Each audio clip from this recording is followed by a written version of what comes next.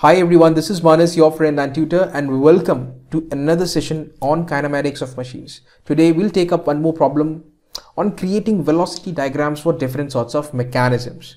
And here we go. This is the configuration diagram for which we need to make the velocity diagram first, and then we need to work out these two stuffs, okay, velocities.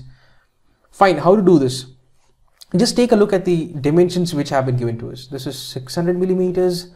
And there is a dimension 300 millimeters. This is 1200 millimeters. That means 120 centimeters or 1.2 meters. Pretty huge. Okay, this dimension is pretty huge. So what we need to do is we need to use a reducing scale. We need to scale it down. Okay, in simple terms. So the best possible way to go ahead with this is to just assume that 100 millimeters is equivalent to 10 millimeters. Okay, in that sense, this will be 30 mm, this will be 60 mm, this is going to be 120 mm, and this is going to be 60 mm. That's it. So the first point that we are going to kick off with is this. Okay, that's the point. That's the point. Rather point O. OA is 300 mm, that is 30 mm. Okay, we are going to take it as 30 mm. Here we go. How much? This is at an angle of 30 degrees with this vertical. Now, what we'll try to do is we'll try to make this line which is 600 mm away, and we're going to take it as 60 mm. Here we go, 60 mm away. Okay, and somewhere along this line we have this point, that is point C. How far from A? So the distance of point C from A is 1200 mm, but we are going to take it as 120 mm. So with this as center, cut an arc like this. Okay, 120 mm arc. And that's going to give you point C. It's that simple.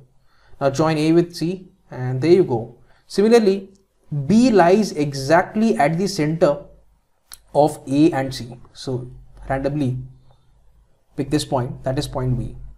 Now we need to find where D is.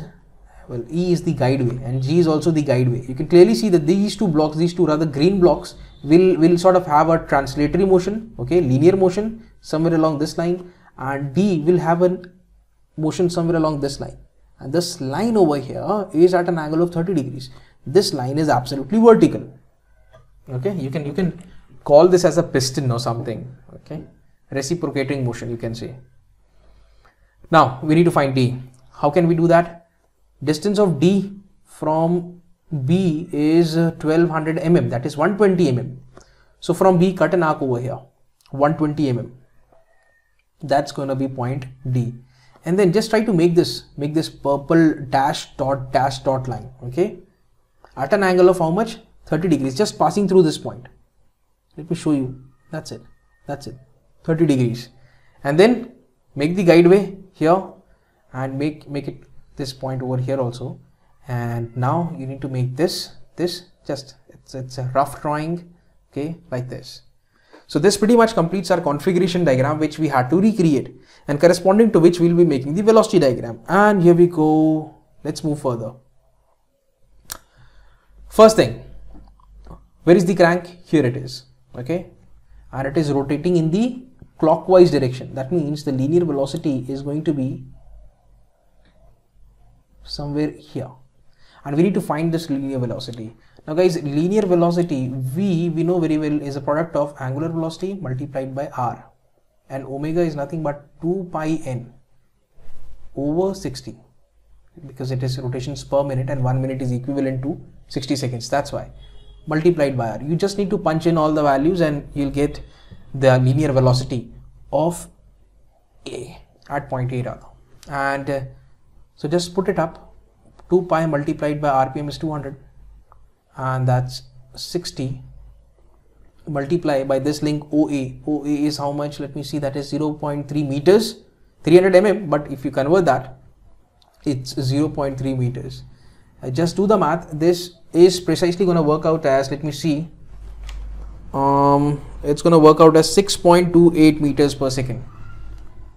6.28 meters per second. That's it. And that's why, in order to make the corresponding velocity diagram, you need to take a scale. Okay, so this is the first sort of velocity with which you will be making a length. Here it is, 6.28 meters per second. I have taken it as 60 millimeters. It's very comfortable. It will fit in properly, no problem. You can take it as 70 millimeters also. It's absolutely up to you. But if you take it as 60 millimeters, things will get even for us, and we can actually match the answers very at each and every step. Here we go. So the fixed points are O, G and E. Okay, these are the sort of fixed links, you can say. E is a guideway along which this green colored block or D would reciprocate. G is the guideway along which this block C will reciprocate only in the vertical direction. This D only in a direction at an angle of 30 degrees with the horizontal. And that's it, guys. You can see this. You take this 60 over to this side. You'll have 1 mm is equal to this much. You take this 6.28 over to this side. You'll have 1 meter per second remaining, and the remaining stuff is this. Right. So let's kick off. Let's mark a point first, and this point corresponds to all the fixed links O, G and E. Okay. Now what we need to do is, you can clearly see this is absolutely perpendicular at this instant of time, that is at an angle of 30 degree with the vertical. You keep your roller scale perpendicular to this link OA, something like this. Roll it until you reach here. Okay, and then draw a line this way, and that's going to give you point A, and this is velocity A, you can say. I'm not going to write anything right now. Let's move further and let's try to locate this point C. Okay, we know the location of C with respect to A, and we know the location of C with respect to G also, this G. Now keep your roller scale perpendicular to this link AC, somewhere like this, and with respect to A, roll it until you reach here. Make a line. That's it. Okay. With respect to G, this rather point C is going to move in the vertical direction. Okay, it's going to have a linear velocity in the vertical direction. So place your roller scale in this manner. Bring it over to this side. With respect to G, that's G, that's G. Make a vertical line, and this intersection point will give you point C. And let me finish this properly, and let's get rid of this. Here we go. So we've got the velocity triangle. Fine. So clock, this is anti-clock. Same order, and this is the opposite order. That's the policy of triangle law. Okay. Let's fit in this point B. Point B is right between A and C. Between A and C, you need to mark a point. That's going to be point B. Now we need to locate point D with respect to B and with respect to E. Now keep your roller scale along this link BD, or rather perpendicular to this link BD, like this. Okay. Roll it until you reach B, and then draw a line like this. Simple. Secondly, what you can do is, this point D is going to have a translatory motion, rather a linear movement along this line. So keep your roller scale along this line. Okay, with respect to this. Okay, with respect to E, now draw a line. Why? Because E is the guideway. And this intersection point now, guys, will give you point D, and that's it. Let me finish this properly, and there you go. So we are pretty much done. And that's it. You can also find the velocity of point B with respect to this fixed link. So the first thing is to find the linear velocities of C and D. VC is equal to what? VC is equal to OC. Just measure how much OC is. And that's it.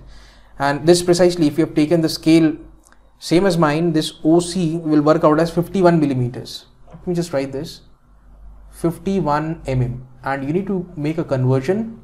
1 mm in meters per second. Let me see. It's 0.105. It's 0.105, and you just do the math. This is going to work out as 5.36 meters per second. There you go. In the same manner, we can also calculate velocity D, absolute velocity D, VD. Where is it? Yeah. So OD, measure OD, and that is going to work out as 16 millimeters, very small. Again, do the same math. 16 multiplied by 0.105, and you get this converted into meters per second. And that's 1.68 meters per second. Now guys, in the same manner, we can move forward with the angular velocity also. And let me formulate. We've got this omega AC Okay, now V is equal to omega R. Omega is going to be equal to what? V over R. So V AC over AC itself. How much is VAC? Let me see. AC, where is it gone? Yes, AC. Just try to measure the length of this vector, that is AC vector, and this is precisely working out as 56, but that is in millimeters. You need to convert it. So let me multiply that by 0.105, and this is going to get converted in meters per second. What is AC? You know what it is, 1200 mm. So in meters it's going to be 1.2. okay, just do the math, and this is going to precisely work out as 4.9 radians. 4.9 radians per second, where angular velocity is always in radians per second. Okay, what's next? We've got to work out BD.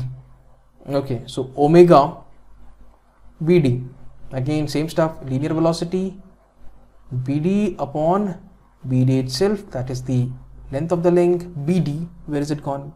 That's D, that's B. Measure BD with the help of a simple scale.